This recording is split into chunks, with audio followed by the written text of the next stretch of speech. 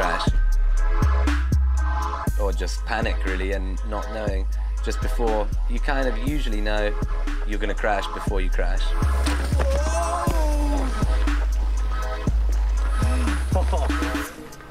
If you take crashes on jumps this big, then yeah, you can get pretty injured and easily not ride again.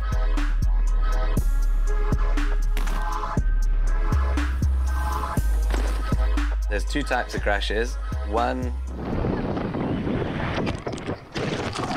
where you're confused because you just crashed and then you wake up on the floor.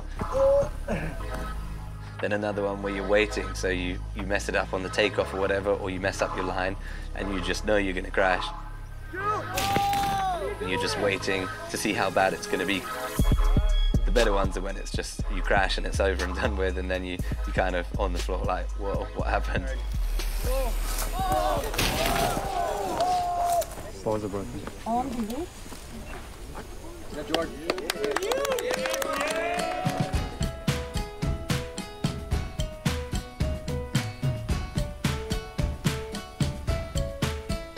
Darkfest, I guess, is kind of my event as such. I'm the host, course designer, builder, and rider, I guess. And obviously, I don't do it on my own. It's his event, he's the hoster, but he's also open-minded for me and Nico to put our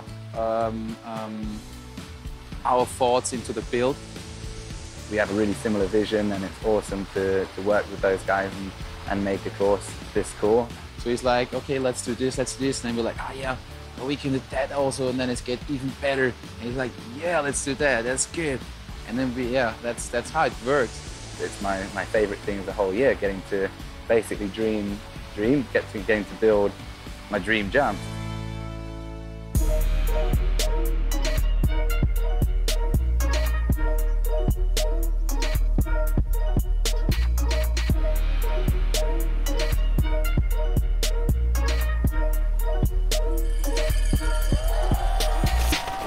The wind stays off, I'm the happiest guy in the world.